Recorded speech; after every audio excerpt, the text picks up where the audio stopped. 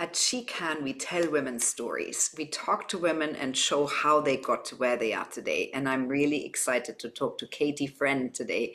Catie, you are also a friend or a friend of a friend. And so that's how we met for the first time. And I'm really excited that we can finally get it together to chat to you and also hear your story.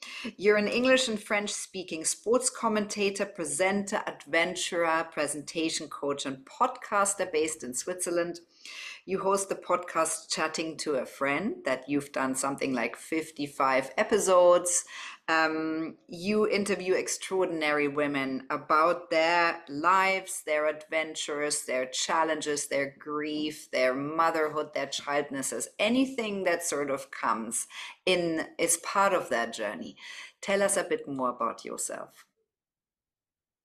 Oh, a bit more about me. Well, I am, thank you for a very lovely introduction. I am Scottish. I am now very proudly into my 50s, and I'm the mother of two teenagers, which is certainly a new challenge in the mothering department, shall we say. And I've lived in Switzerland for full-time nearly 15 years. Catie, so tell us a little bit more about what you do. You're married to someone who's really adventurous. You always you're in Switzerland, in Verbier, in the mountains. You're surrounded by sport. You made this your job. You're commenting. It's really part of your life to be embroiled in this adventure gang, if I can say that. Tell us a bit more about that life. Yeah, well, it's a funny life for somebody who absolutely hated sport with a passion growing up.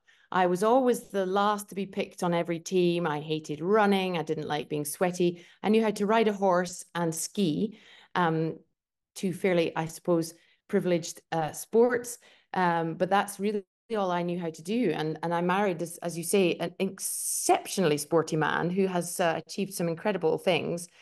And I just got to the stage where I felt like, if you can't beat them, join them. And as you know, in this part of the world, there are so many amazing, amazing role models from, I mean, you can't move without falling over a world champion or a former free ride, ski goddess, right down to, just mums getting out, making time for themselves just to keep fit, keep their brains from exploding.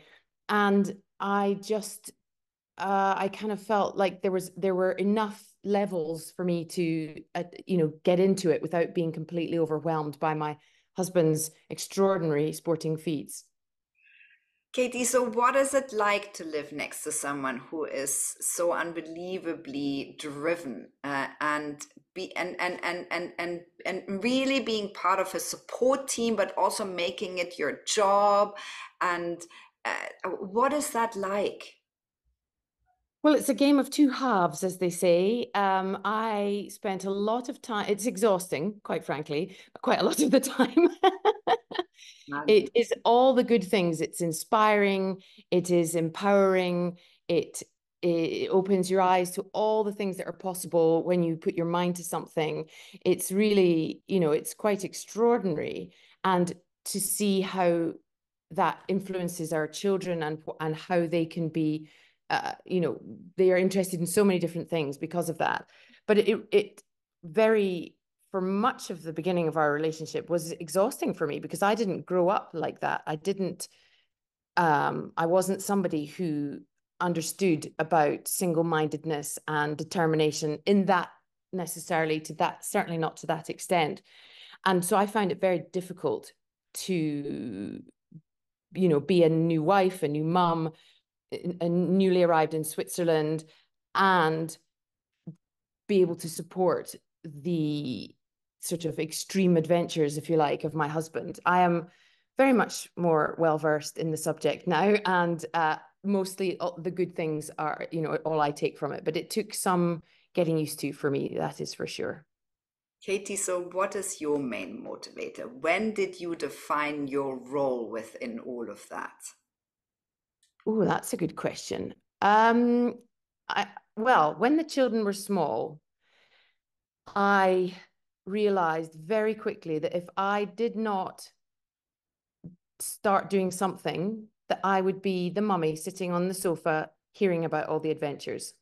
And I really, really, really didn't want that for me, for my children. You know, I have a son and a daughter, and I think it's equally important that they see, you know, an active mother. I mean, I've always been active, but I just wasn't sporty.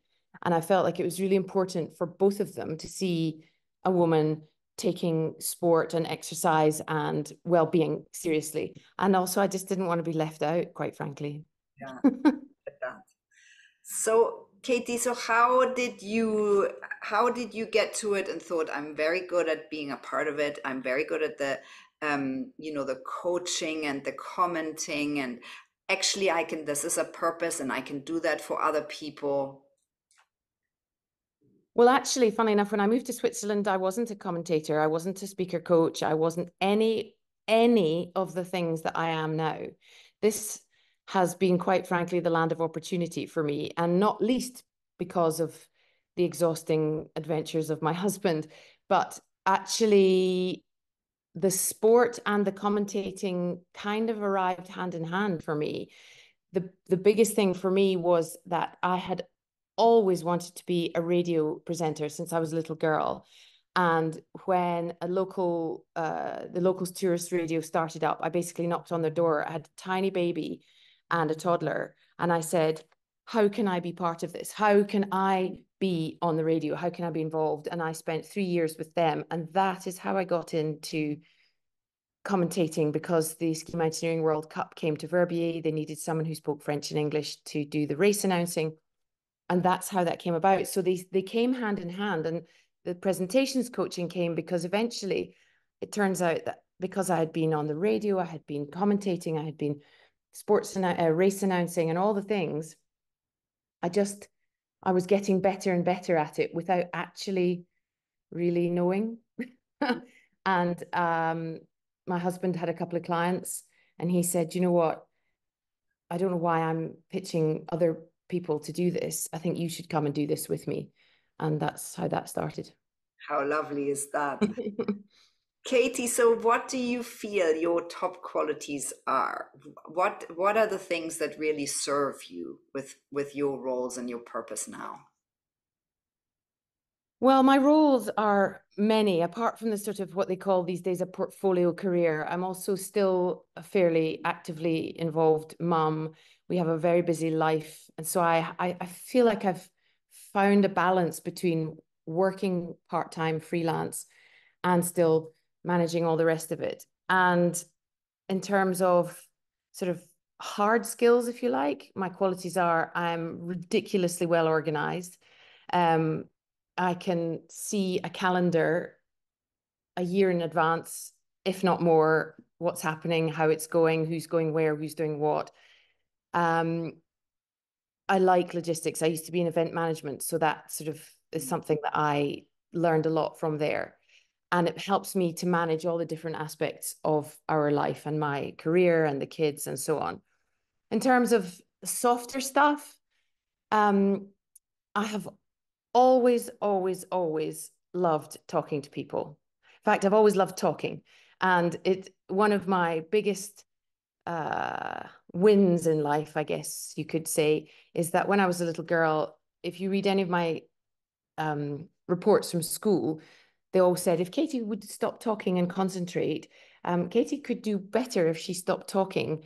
And it is the greatest achievement of my life that I now make my living from doing the thing that I was always told to stop doing. I just I just found a way of using the thing that I've always loved and been good at for good. Yeah, that's great that you said that. Katie, so I'm wondering, what are the sort of challenges for you on a day-to-day basis? Oh, well, it's really hard to say because my day to day is different all the time. I mean, it's an advantage because life is never boring. Mm. It's a disadvantage because I'm somebody who could probably do with a little bit more routine in my life. I'm not very good at making it for myself, but I've had to learn.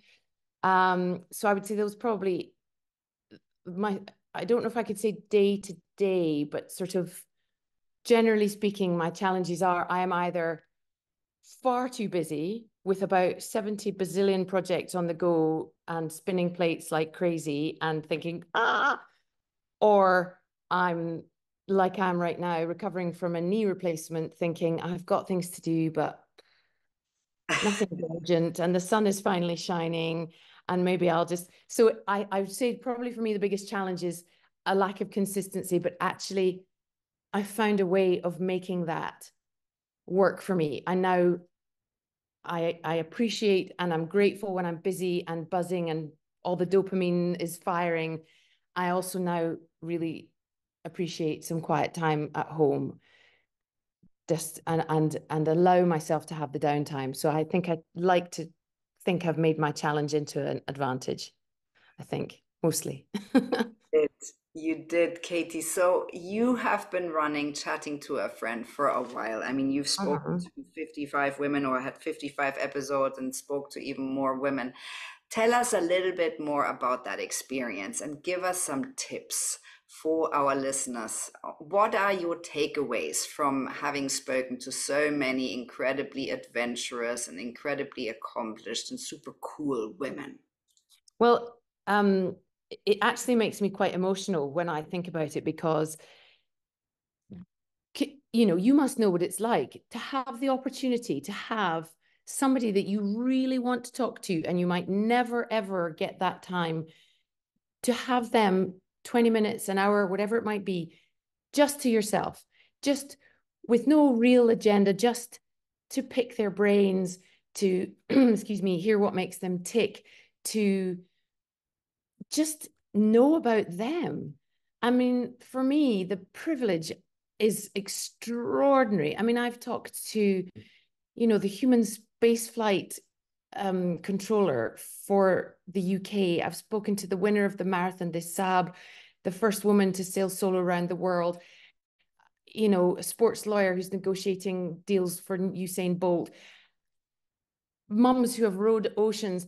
And what I got out of it and what I have tried to take from that into my daily life is just, I always say it was like a masterclass in life for me. And I know it sounds a bit pretentious, but it's absolutely true, because every single time I would come off an episode, I would think, wow, wow, that's extraordinary. Like there's something I didn't know, or there's somebody who I think is, you know, absolutely killing it in all the things, and they struggled with, menopause or not having kids or depression or leaving their marriage nearly 60.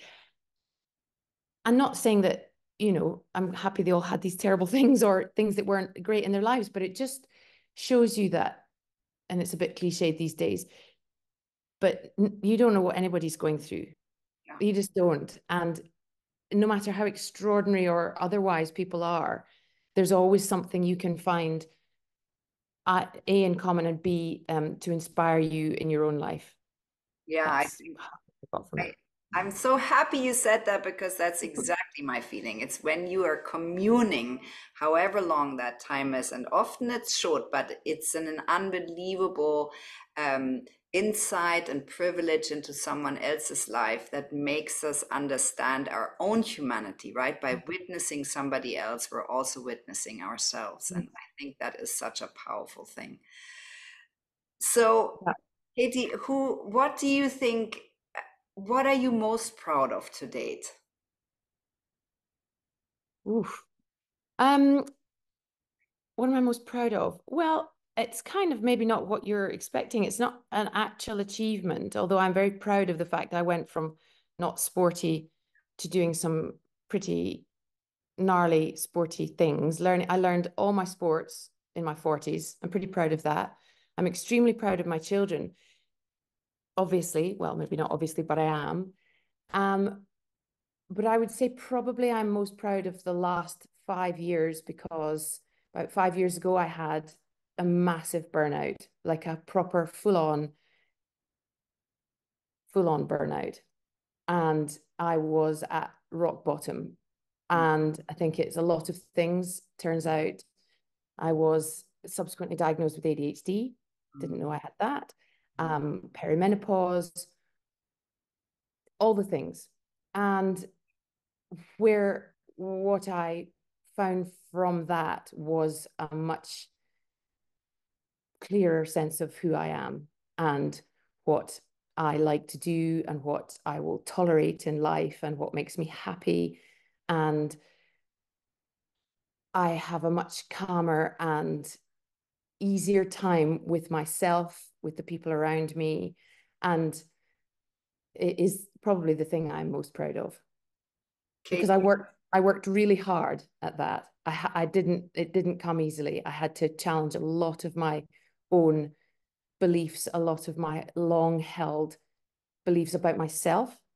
And so it's still a work in progress, but I'm very proud of that.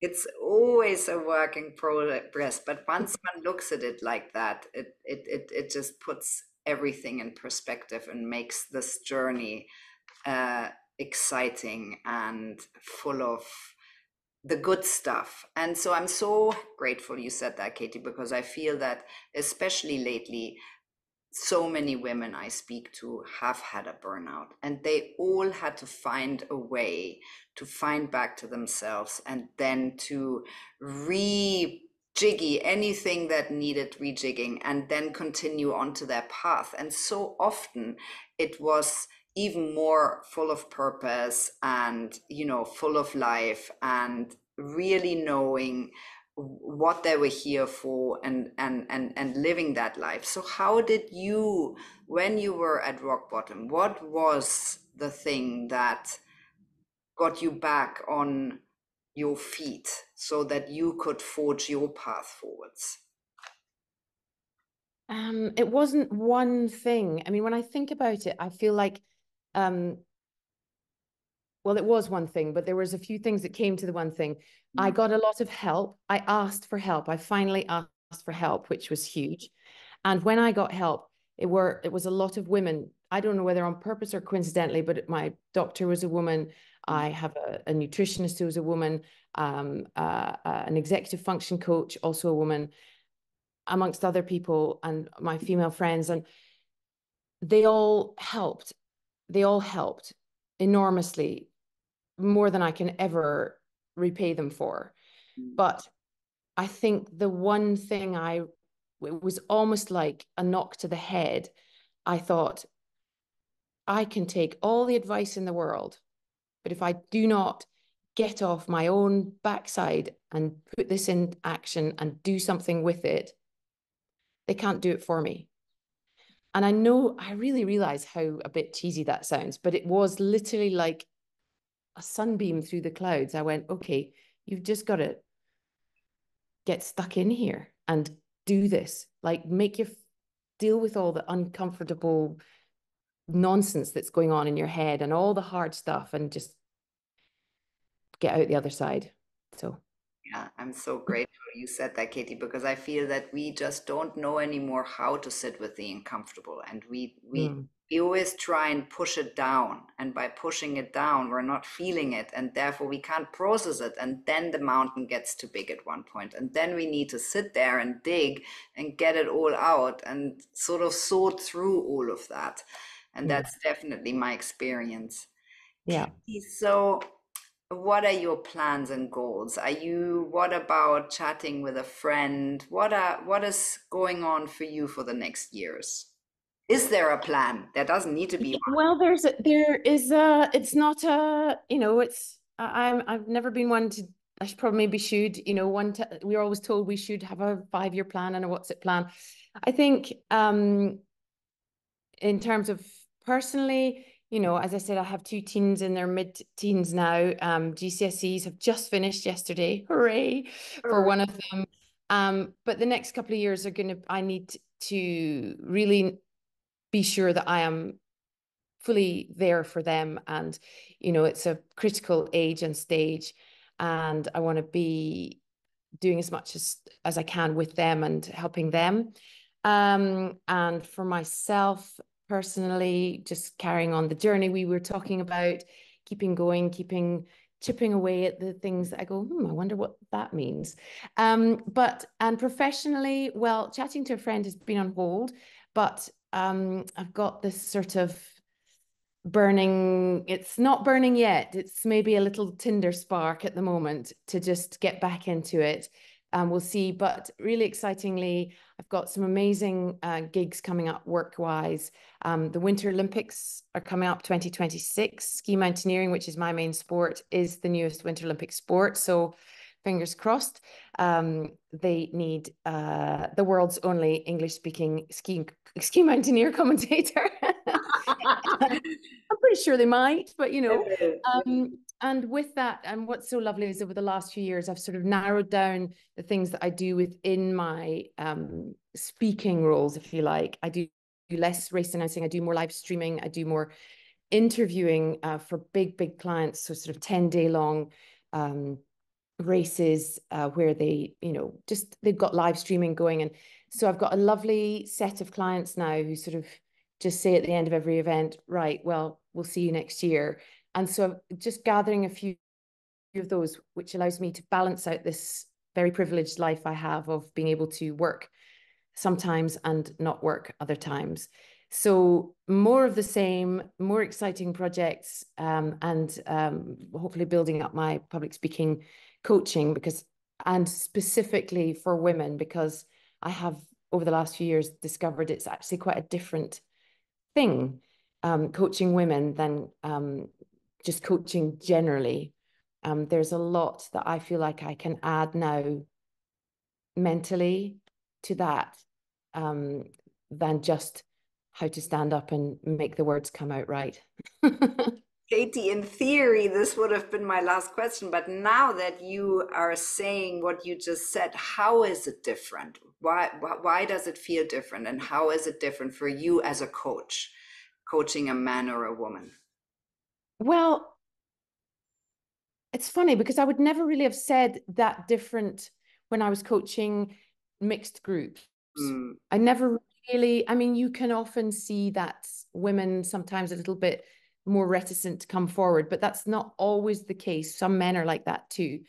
But recently, I have been given the opportunity to coach all women for a client, and these women are extraordinary, like world champions, and extraordinary achievers, business women with huge companies, across the board.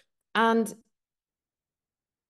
so many of them are just in need of someone to saying, again, it's a cliche these days, but you can take up the space. You can be there. You don't need to worry about being loud or being opinionated or being funny or being good at this, being better at this than anybody else you know. And many of them were amazing speakers when I got to them already. And actually, it was just that sort of, there's always more you can do to be better at public speaking. But it just sort of, it started to become a pattern. I was seeing that these women, oh, I'm sorry.